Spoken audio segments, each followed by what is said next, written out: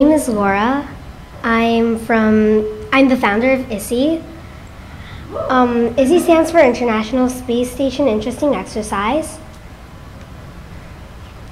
And in microgravity, you need 2 hours of exercise every day to stay safe from bone and muscle loss.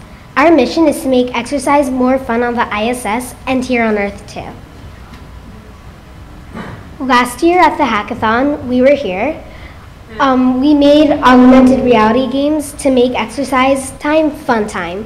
We used the Google Cardboard, Unity, Vuforia, Raspberry Pi, and Makey Makey, but what we really wanted was a HoloLens. This year, we have a HoloLens and a space-themed game. ISS has a HoloLens too. And we also have a team in New York and Seattle. Our New York team is James Doyle, me, Laura Doyle, Howard Robinson, Yao Bin, Pei Yishan, and Hyung Sil. Our Seattle team is Cooper, Biden, Michael Doyle, and Sullivan. Our new game is called Earth Magic.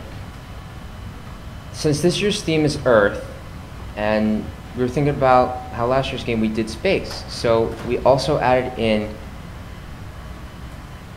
we thought about the astronauts. So we added in what they missed most: nature, birds, water, trees, stuff like that. So this year we made a game based around a single mission: restore Earth after an environmental devastation.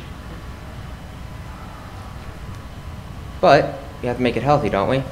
So, in order to grow trees and restore rivers and bring back the birds, you have to exercise. The exercises are ones astronauts will always do as part of their routines, like deadlifts, squats, and heel raises. Now for the demo video, if I can get this right.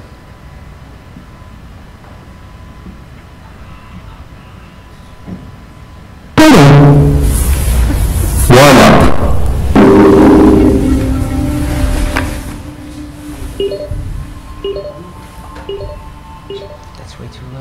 What are you doing?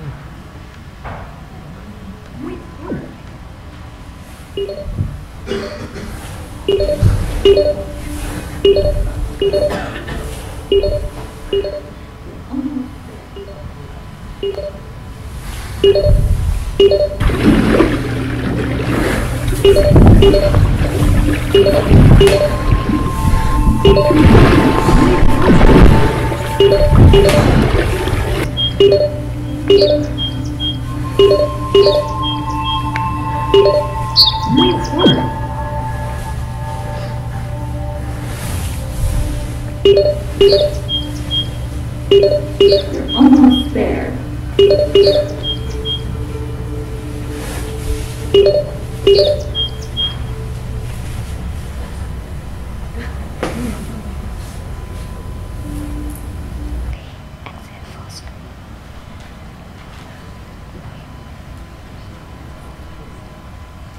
So, where did you go? There you are. And Seattle team? Yeah, next slide, please. Oh, yeah. So we were here last year. We made a great game. We made a game in the meantime, and this weekend we built beginning another amazing game. So we plan to have more fun with Earth Magic, and envision this as something that will ultimately be multiplayer, where astronauts and people on Earth can collaborate on building cities and wilderness areas together, and maybe even get competitive about it. Earth Magic is just one of the games that we were imagining for ISSIE. We imagined more games and more exercises. We're looking forward to demoing to astronauts this year and getting their feedback. And the work that we're doing for up there is applicable down here, like the whole theme about Earth that we have this year. So other applications for fighting obesity, for helping people with physical therapy who also have to do a lot of repetitive exercise and can use fun in their day as well. And someday,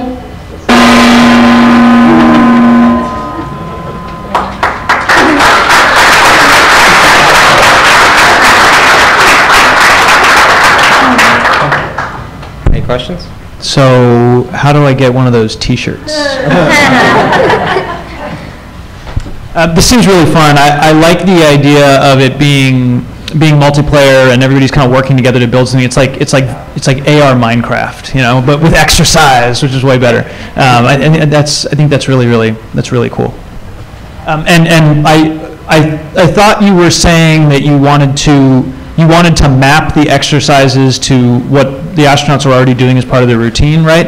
Like, I like the idea of incorporating things like, you know, deadlifts, for example, into you know what the process of like hoisting logs would be, right? So it's almost like I'm back home, I'm doing physical exercise, but I mean, like, in nature, you're more in touch with the earth.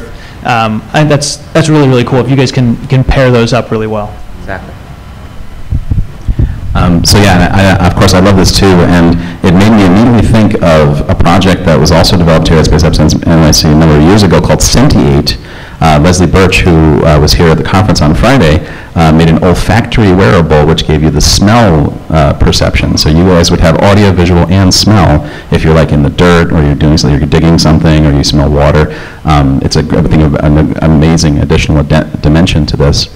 On top of that, I think it'd be great to, you know, you can do mixed reality with these things as well, right? In terms of, at least you can have some 360 video, right, which would be really immersive, and then have like virtual objects within the 360 video that's actually like building and stuff. Like, that would be another great, like, I mean, gosh, on the space station, that would be like utter magic, right? Seeing real trees and then growing a virtual tree and then smelling the dirt.